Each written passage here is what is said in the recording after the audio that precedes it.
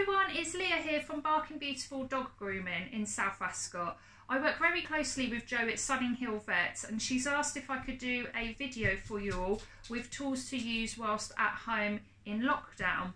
I have two standard poodles, a mini schnauzer and a Lhasa cross poodle, so I have had to bring half my grooming salon home to keep on top of their coats. Now, I know a lot of my clients are really worried about their dogs' coats as well whilst we're all in lockdown. The most important thing, guys, is that you bath, dry and comb your dog. I have grown dogs out for competition for 6 to 9 months where their coat is an explosion. I will get some photos and add these to the video of a toy poodle that I used for competition, and I grew him out for 6 to 7 months, and his owner was amazing with brushing his coat, and he came to me, I think he was coming in once a week or once every 2 weeks for a bath, dry and brush out. So if you keep on top of this, you won't need to trim your dog.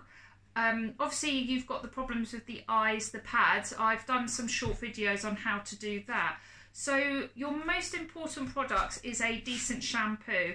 I'm an ambassador for a company called Colin Taylor Grooming, and I use all their products because I absolutely love their products. They're fantastic. You can go to their website and get their products. One of the ones that I've brought home is the Deep Cleansing Shampoo, which is very highly concentrated, but it gets rid of all the muck. They've got a huge range on there, but they've got their berry, pure filth, which is amazing, lots of stuff. So I highly recommend their shampoos. Everyone's been asking me what shampoo to use at home. Please don't use human shampoo or Johnson's baby shampoo. The pH levels in these are very high and they can be different on dog skins. So if you've got a very sensitive skinned dog, it could bring them out in a rash. So that's why it's always best to use dog safe products on your dogs. So head over to Colin Taylor Grooming and Janet will be able to assist you on what the best shampoo is for your dog, or just alternatively message me and I can help you with regards to that. They also do the sprays and the conditioning product, which I'm going to go through. So your next essential tools will be a good slicker brush with the long pins. Now this is a lot of brushes that my clients have, but they think you only need to use this. You don't. You need a slicker brush and you also need your wide tooth comb. Now my equipment I use is expensive, but you can buy the cheaper products because these are about £60 and that's about £50, but I groom 10 dogs a day that I need good equipment for. You can get slicker brushes and combs off websites like Groomers Online, Christie's Direct, Simpsons of Langley, Red Cape, Mutney's. There's loads of grooming companies out there that you can buy just a few bits off, and if you contact one of them, I'm sure they'll be able to help you. So the most important thing is you need to bath your dog first, really give your dog a good scrub, and I mean not just like this. You have to get into their pads, in between their toes, their eyes, their mouth, their ears, everything. Again, I've done a brief video for you on this. So once your dog has been bathed, give a good towel dry. If your dog is fine with blasters or hairdryer, then go ahead and dry them. But please don't try to comb your dog whilst your dog is wet. You will break the dog's coat and it's very uncomfortable. So as soon as your dog is dry, you're going to go over your dog with a slicker brush. Now you need to make sure you get all over, and I mean ears, mouth, behind the ears, neck, body, tail, base of the tail, backs of the legs, everywhere. Not just surface brush, you need to really slicker brush this dog through. Now to help with the brush through, I use the Colin Taylor Glide Spray. It's a conditioning spray, so you just mist it over the dog, then use a slicker brush to go through. Once you slicker brush the dog, you will then need to comb through your dog. Again, I've done a video which I uploaded the other day, which I did with Thor. So you need to go section by section and comb the dog out with this comb.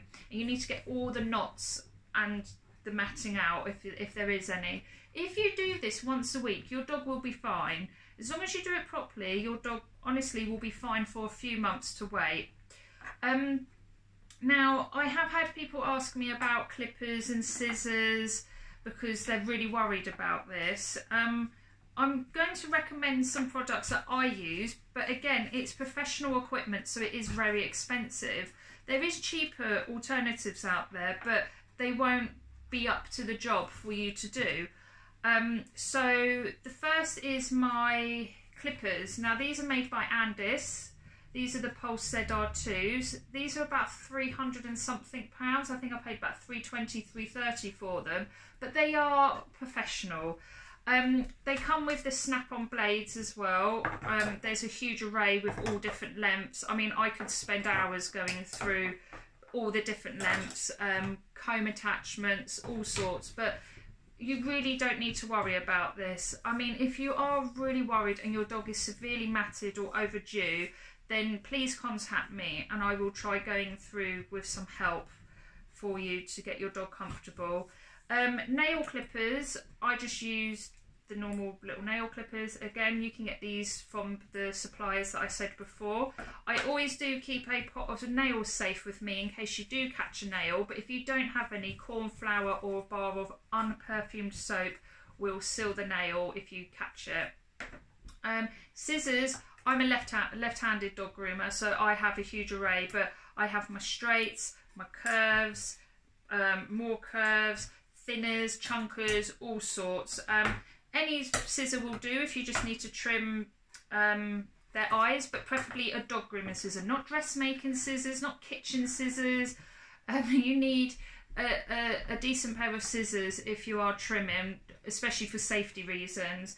If you have a hand strip dog and they're getting pretty exposed, or double coated dog like a husky, golden retriever, I use these. They're called Coat Kings.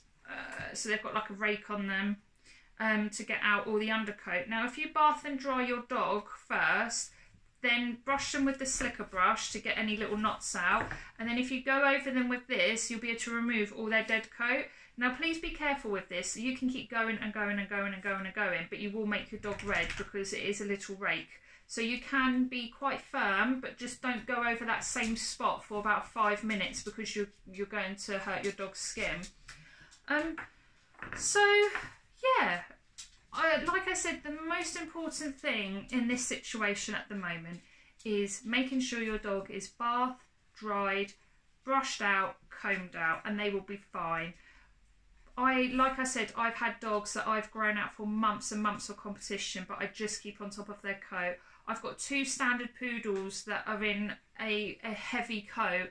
Again, they're bathed and dried, brushed out weekly. I could grow and grow and grow them for a year, and as long as I bath, dry and brush them out and they're not a mat free, and the air can then travel through their coat to keep them cool, keep their temperature regulated, then you're fine. It's when the dog's coat starts to mat, that's when you then start to have problems with their skin, being uncomfortable. Sometimes they can get snappy because if you can imagine, the mat is so tight to the skin. It's like me doing that all the time to myself, and that actually hurts.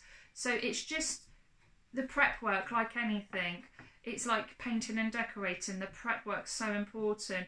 A mechanic, the prep work is so important. So anything in an industry, the prep is always the most important and is what lasts, which is the bathing, the drying, the brushing, the combing out. So if you've got any questions, please don't hesitate to contact me. I'll be more than happy to help. Just head over to Barking Beautiful Dog Grooming on Facebook, or my Instagram is full of lots of videos and helpful tips, which is at Barking Beautiful DG. Thank you everyone, and hope you're all staying safe and well, and see you on the other side. Bye.